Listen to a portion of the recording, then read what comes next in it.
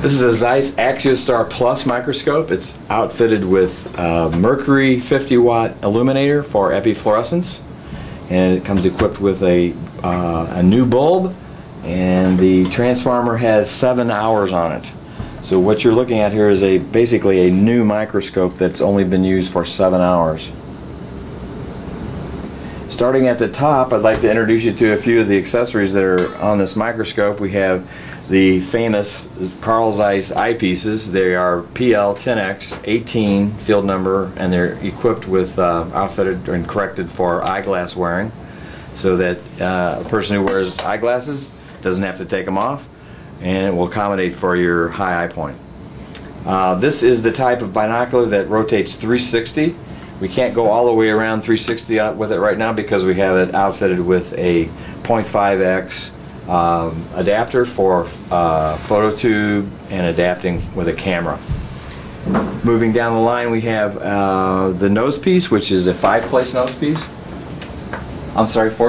piece. It is equipped with phase objectives. All of these are phase objectives. It's a C-plan achromat on each one of these lenses. 10x, 40x, and 100x oil. And there's a blank spot for an additional objective should you want to add one. Moving down the line, there's a phase condenser, which is outfitted with 4 phase positions: bright field and dark field.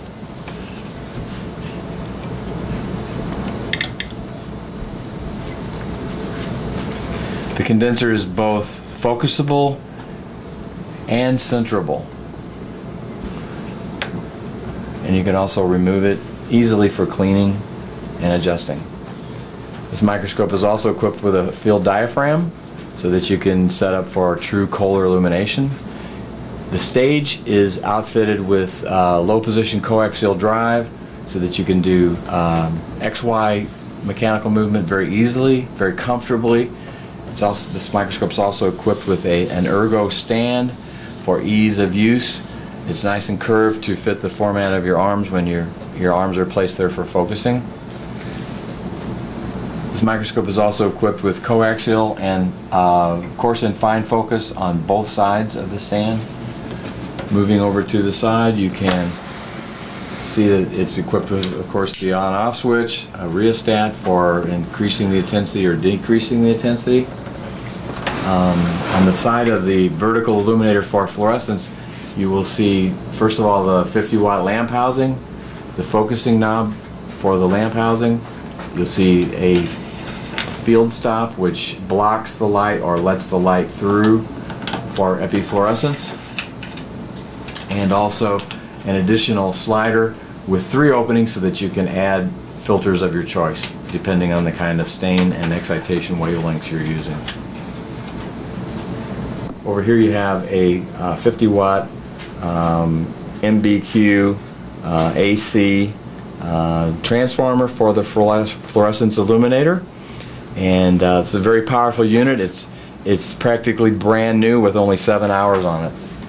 Up here I want to show you the filter set and the slider for the different filters. You just simply turn the knob and you can slide the filters out. You can see the far left is blank. That would be the position you do bright field in. And then you have a Rodeman filter and an FITC filter for FITC, which is fluorescein isothiocyanate. You just push that back in, turn the knob, and it cannot be removed now.